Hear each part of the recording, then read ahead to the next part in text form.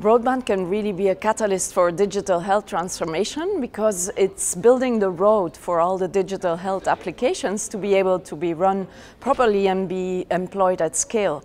If we look at digital health as an enabler, we can really have very bold and big ambitions, because digital health not only can generate data to build the health system stronger, but it can also help to expand access for patients in remote areas, to increase quality of care by centralizing expertise, for example, and then coaching health workers who are less skilled in remote areas.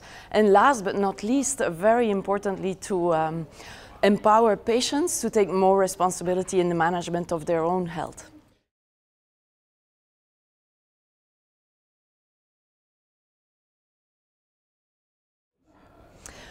I would love to see the ministries of health, ministries of telecommunication, ICT talk together more, because that's often the problem, that each ministry in the countries is working in silos. So the Ministry of Health sees the need for using digital health on the ground, while the ICT minister or telecommunication minister may not see how it can be deployed. And when the two ministries work together, digital health can really have a transformational impact on the population of the country.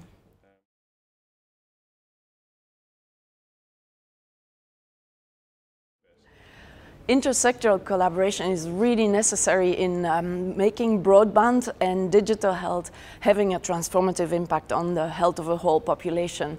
If we don't have the different sectors involved, healthcare only cannot solve the problem, and we need telecommunication, we need ICT expertise to be built into the solutions that we bring to improve the health of populations. So those sectors need to talk more together to make sure that that can work.